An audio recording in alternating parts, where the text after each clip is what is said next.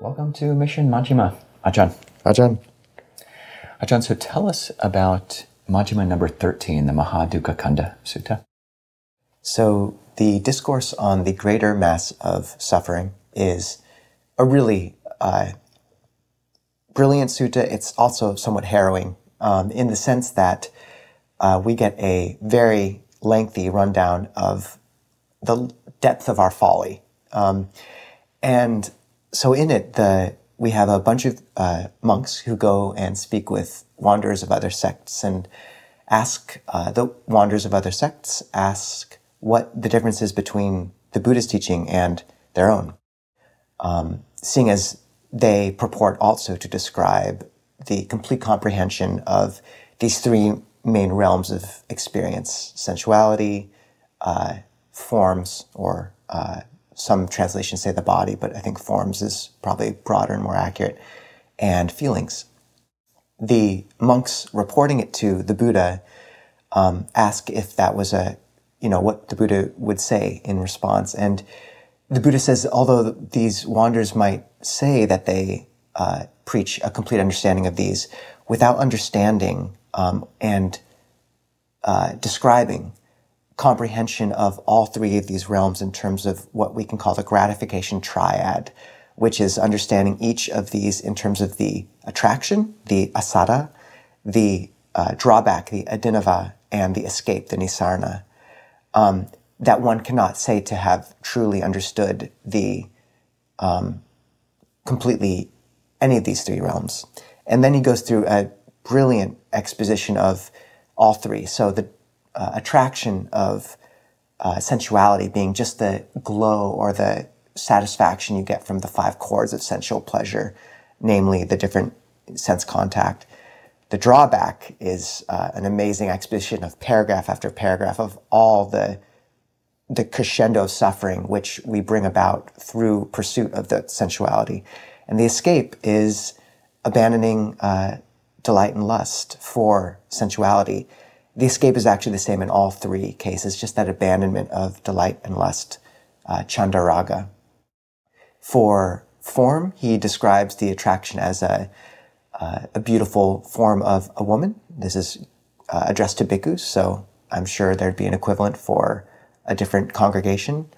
And the drawback is the decay of that form into death and a skeleton, etc. The escape, similarly, abandoning delight and lust. And feelings, the attraction are the height or the apex of feeling, which in the Buddhist conception is the four jhanas. And the drawback is this simple line that all feelings are impermanent, unsatisfactory, not self. And the escape is, once again, abandoning of delight and lust. So it's a brilliant sutta, and one I'm really glad we've made our way to here. So, Ajahn, what have you found to be interesting and, most worth drawing out of this? Yeah, I find that gratification triad, as you call it, to be just fascinating. It's one of the Buddha's many frameworks, the schema that he gives. I think of it almost as like a meat grinder.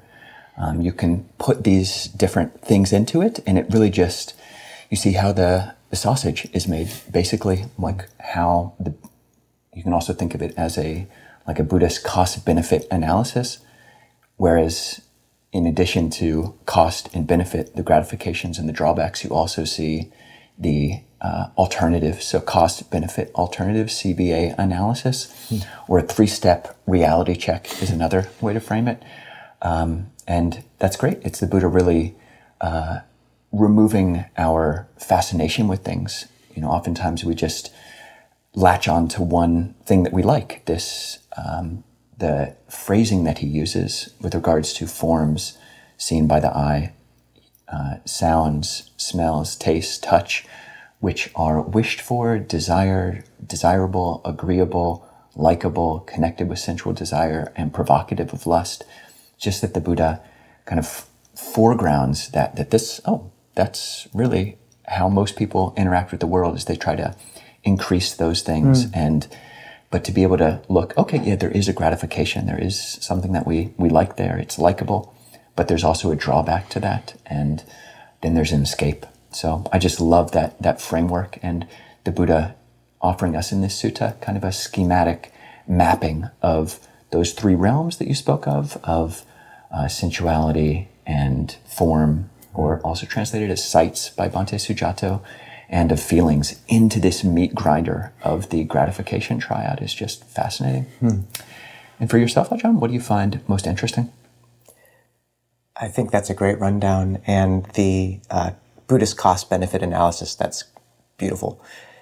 I think the fact that the Buddha says that is what constitutes full comprehension, with the handful of leaves saying, you don't have to understand necessarily the whole intricacy of each of these things, but rather, if you just understand what the attraction is and what the drawback is, and when you measure those correctly, understanding they're unworthy of giving ourselves to and of investing our hearts in, that this is as much comprehension as is needed. This is full comprehension.